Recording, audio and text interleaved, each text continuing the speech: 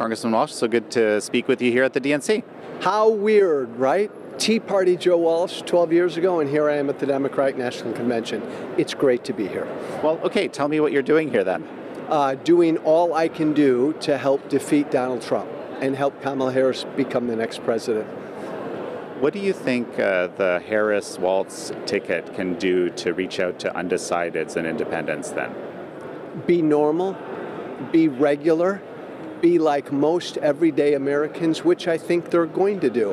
What do you think is going to happen with respect to this particular ticket and the down-ballot races? Well, I think it's going to energize the down-ballot basis. Races. Look, most of America did not want the Biden-Trump matchup. Nikki Haley, who I'm no fan of, back in January said the first party to get rid of their 80-year-old nominee will win. The Democrats did that. So there's like uber enthusiasm for this ticket, which as a former guy who was down ballot, it'll filter down ballot and really help.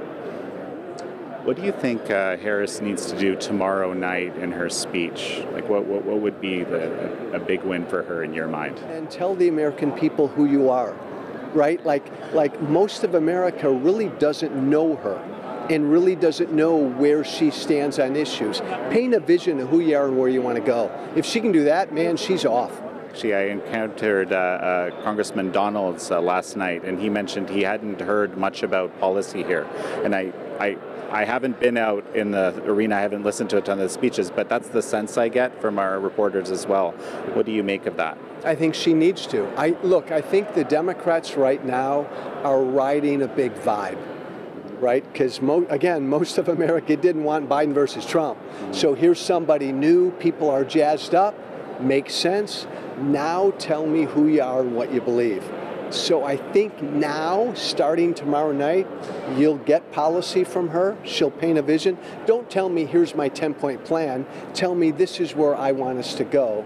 And policy is underladen in that.